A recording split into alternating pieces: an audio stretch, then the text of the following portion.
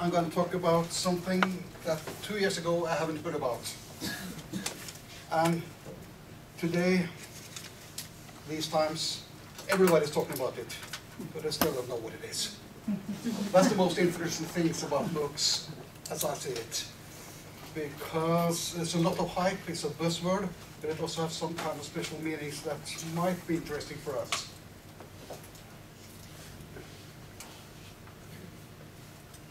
In the beginning, there were two types. Well, in the beginning, it was the MOOCs that ruled. I mean, it was a connectivist point of view. Came from Canada, a collection of resources that you could pick from and do whatever you wanted with it. You could take exams somewhere or not. But just that you're kind of learning, just-in-time system for learning on demand. And then the Americans, a little bit south of Canada, came up with the MOOCs, extended MOOCs. Regulated courses, users have to sign in to access, not that free. Here we have peer-to-peer, very much automated ratings. And I think this one is good. Every letter is negotiable, because you can put into it the meaning that you would like to, as you need it. What is massive? 100 people? I think 100 is massive. If 100 people come to listen to me, I'll be satisfied. If 1,000 people come to listen to me, I'll earn some money. 100,000, just a couple of times, and then go on holiday. Open registration, somewhere it is, yes, not always. Most of it is not open registration. Open content, yes, most of it is. Is it free of charge? It should be, but isn't. Is it affordable? Most of it is. Not all. If I want to go on Coursera, a big conference thing, as a private person, I get it free. If Coursera or Vox or this organization sends me there, they have to pay for it. And if Vox wants to put their courses on Coursera, it costs a lot, believe me. Online, real-time interaction, it should be, isn't always. Self-paced, not really anymore. The MOOCs are self-paced, the MOOCs are not. Do we get credits? Badges? That's a new thing. They will get badges next year, not this year. Scripted assessments and feedback? Oh yes, you get that.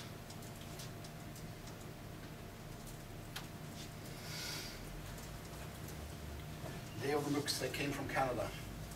That's what a lot of people look at MOOCs, you know, it's a threat. A threat to the university system, threat to higher education, something new that's going to disrupt what they're doing. And from time to time we need disruptions. But the MOOCs today are big guys, the elite, Stanford, MIT, Harvard, now Edinburgh, Berkeley. New MOOCs all the time, it's not just an American phenomenon. In Norway we have MOOCs, Sweden MOOCs, Italy have got lots of MOOCs, everywhere. I don't know, do you know any MOOCs from your countries? Believe me, next year, at last. The big places to go to find these courses is Coursera, owned by Stanford, Udacity, owned by some other people from Stanford, and edX, which are the people from Harvard, MIT, and Berkeley.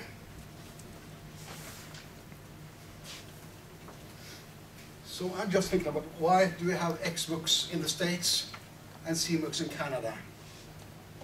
Well, in Canada, education is more or less free, more like the European system, but very dispersed population, long distances, who needs something to boost the competence of the people. In the States, education is very expensive, more concentrated population. So the MOOCs, Canada, alternative distribution, MOOCs, alternative pedagogics. And of course, why does MIT put their courses free on the net?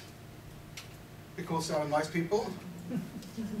Yeah, perhaps. I guess they are nice people, I don't know them, but I think they must be very clever anyway, and clever in lots of senses. I mean, to attract students. Yeah, and not only students from their places, but from all over the world. From distance. long distance, yes, and you can do then formal competence, and real competence, and things like that.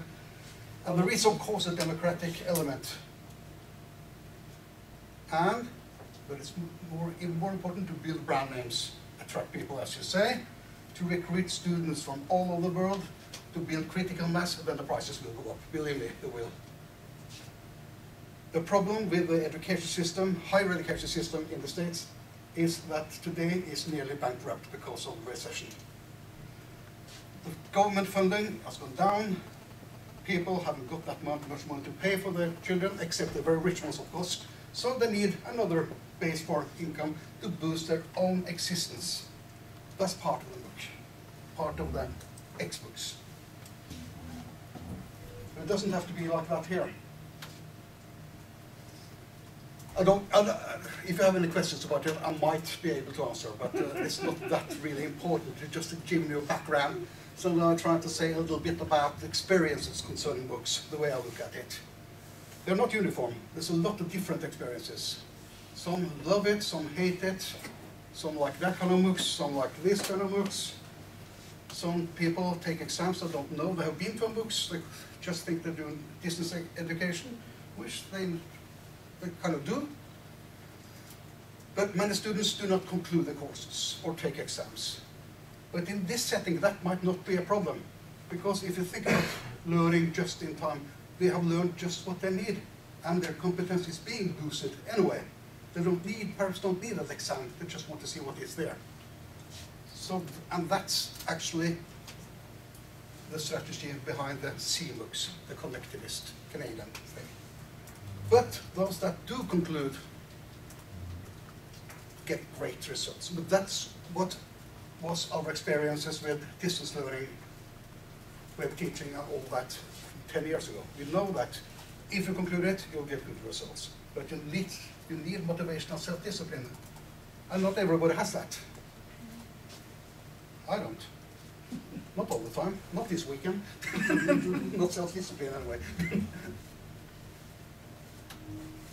So, will campus life disappear? That's the future for campuses. No, it isn't. It won't be.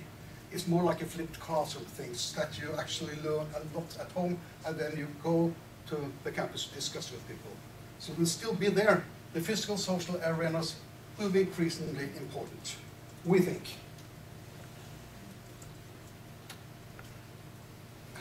And then, you heard about the adventure about the emperor's new clothes.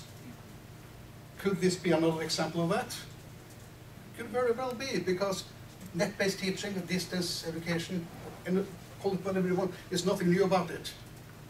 I used to work at a place called Telenor, a big telephone company, and we did that for years. Not because we were nice people, because we wanted to sell broadband. Okay? Get it on the net and people will buy it. They wouldn't, but now they do. The business idea is different here. The old tele-teaching, distance education, you kind of just got into it, signed your name, I'm going to be on it, perhaps pay a little, but then you pay beforehand and not afterhand. Now you're paying for the exam. It should be free until exam, but I give examples that it isn't. And we'll, as I said before, building brand names, critical mass, that's what you have to do before you get a lot of people to pay for their exams. And there's the money. The technology is nothing new, actually, but it's more accessible. It's much easier to set up. The backbone is just the same, but you have these places called Coursera, Canvas, Presenter, and things like that that make it much easier for you, but you have to pay for it. Before we did it ourselves.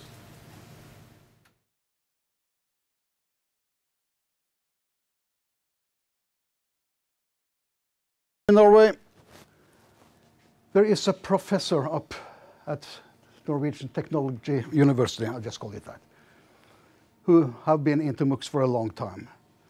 But he's not a technical person. He's a sociologist, so that's a strange thing that he is the pioneer in Norway, because he sees the possibilities and he has courses up. He had one last year that had 8,000 followers that concluded his course. That was free, it followed all the prerequisites that the MOOCs should have. But now the fee is 16,500 kroners, which is about a little bit more than 2,000 euro. That isn't free. You see the development one year to another. He never says that when he holds talks, but if you look at his papers, you have to pay. But all his pictures, all his talks, they are free. You can download them for free. It's very good, but he isn't free all the time. No, no. This amount is only for one course or for? This is for this one program. One program with many courses. There is one actual course, but it is a course that takes you 8 weeks to conclude. Yes. And that's what you pay for it when you. For 8 weeks for one topic. Yeah, the topic is social medias in public sector. And he has got a couple of thousand people getting into this because social medias in public sector is a very hot thing. How to promote yourself by social medias. It's not a personal thing anymore, it's a much more a sector thing.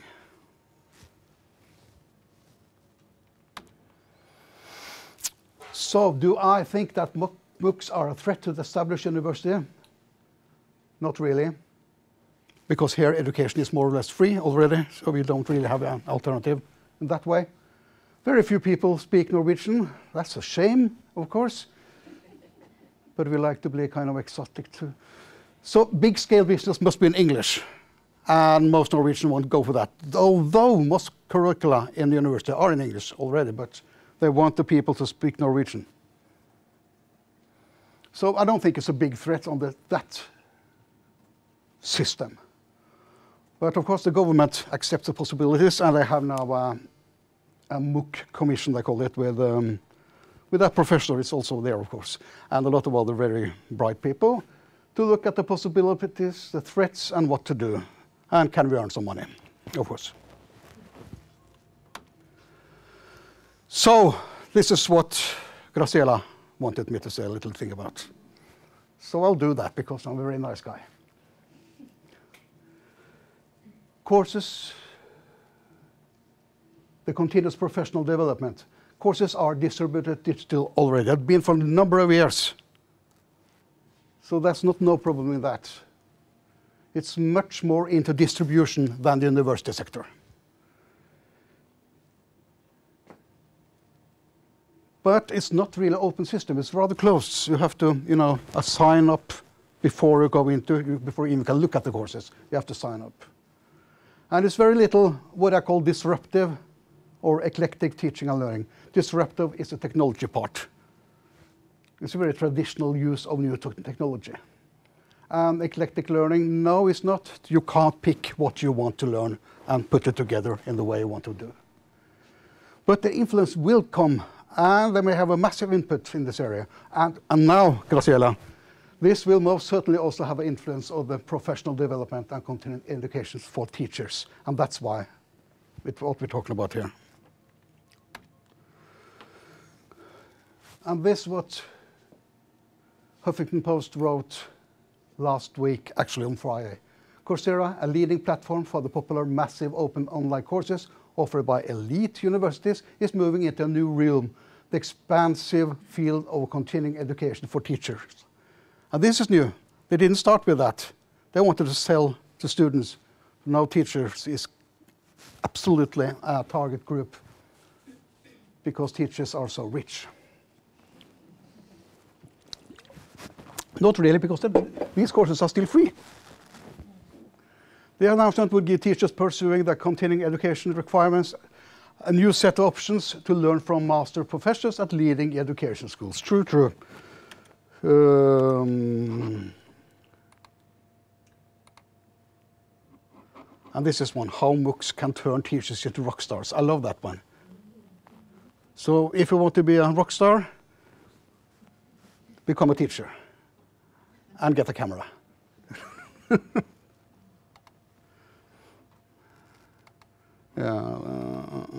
Yes, take that one.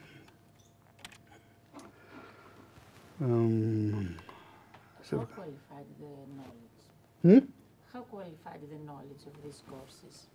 And can you use this certification? Yeah, you see, that has to be a thing, because the course is free, but if you need a certificate, you have to pay for it. Yeah. Isn't that great? Many of them give certification, but all the countries recognize this. No. But that might not be a problem in a couple of years because people see we got paper from MIT. We'll accept that. So in Norway we call it NOKUT. It's a body that kind of gives you the go-ahead for your education. But I think that they will diminish if this kind of education really goes through. But not perhaps in public sector, in private sector it will be, because there's a lot of firms that I need your competence now.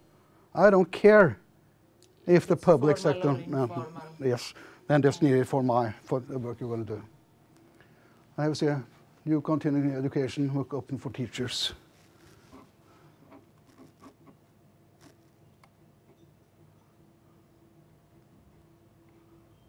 Uh, 341 free courses. The courses are free, and that's the truth. But if you need a certificate, you have to pay for it, because Coursera can't produce certificates, but MIT and Stanford and other people have to do that. I haven't seen the price list. And then I think this is quite good.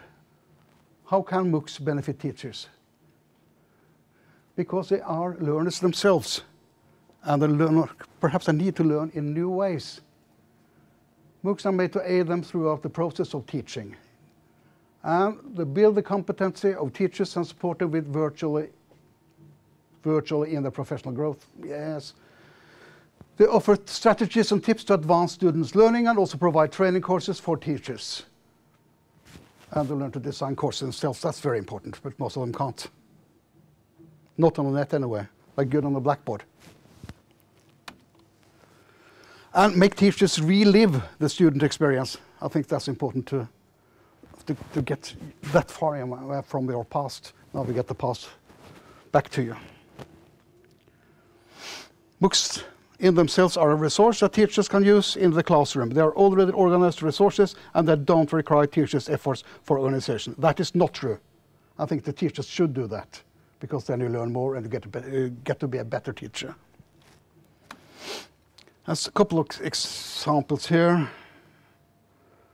That one's good. Today's online teacher, Blended Schools Network. See, look here. Course orientation and introduction to online teaching. Building community in online courses. Editing, adapting online course content. The online teachers routine. I think this is very appropriate. Concluding an online class. That's a good way to stop. And then we have more like another course.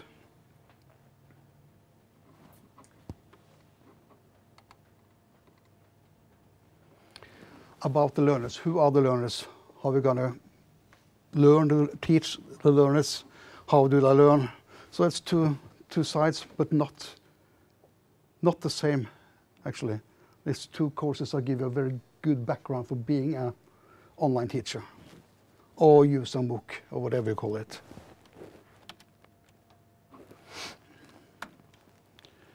So what are we doing here? Not much. I should have done much more. I'm trying to do a bit more.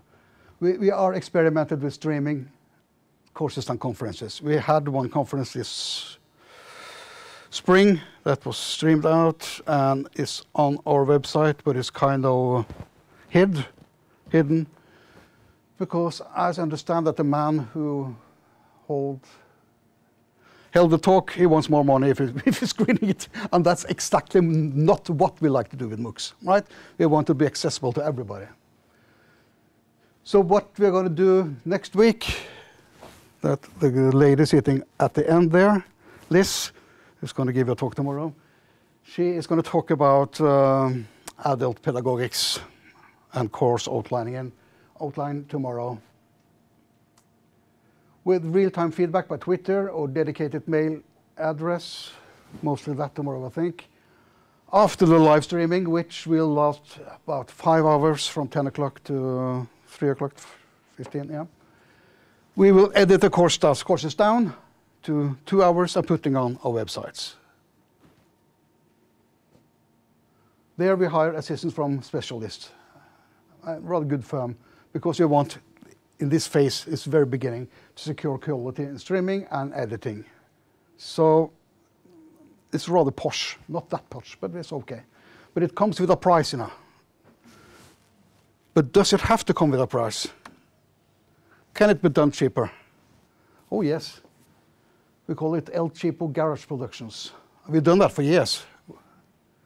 Not MOOCs, but everything that we put on the net, we have some cheapo garage production. Announce your courses using your website and email. Granted that you have a critical mass, of course, because I don't want to use. Film and record your courses yourselves. Get a YouTube. Yeah. That's hip-hop language. YouTube. Account and upload the courses, edit it or unedit it, up to you. Embed the videos on the websites. Get feedback from users by SMS, mail or chat. And this is something that actually you can do, Graciela. It's very easy. The only problem here is to embed it, and it's not a big problem. You can put it just on YouTube if you want. Because if there's a pronounced need for your courses, and you have a dedicated and motivated client base, such cheap production models may be all you need. You don't have to be posh all the time. This is a Norwegian example. I won't go into it here, but I can do, perhaps I should do. This doesn't look too bad. This is one teacher, he's a teacher at school nearby here, who found, he's a very good teacher in mathematics, and he found that his students had real trouble. So, to help them, he flipped the classroom and took the classroom to the homes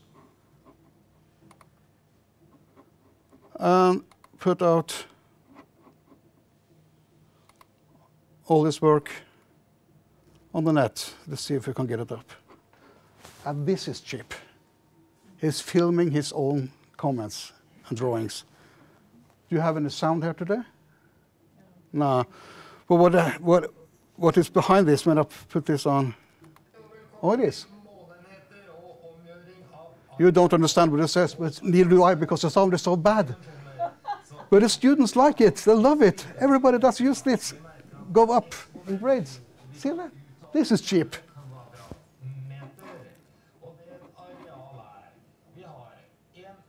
Huh? Okay. So I'll just conclude with this one. Talking about MOOCs, the technology is available. The pedagogics are more or less ready. This is to be discussed, I think. The MOOCs are here to stay, at least for some more years. Perhaps they change the name. So view MOOCs as a possibility for distribution of your knowledge. Do not view MOOCs as a threat, because if you do that, you won't get anywhere. Thank you.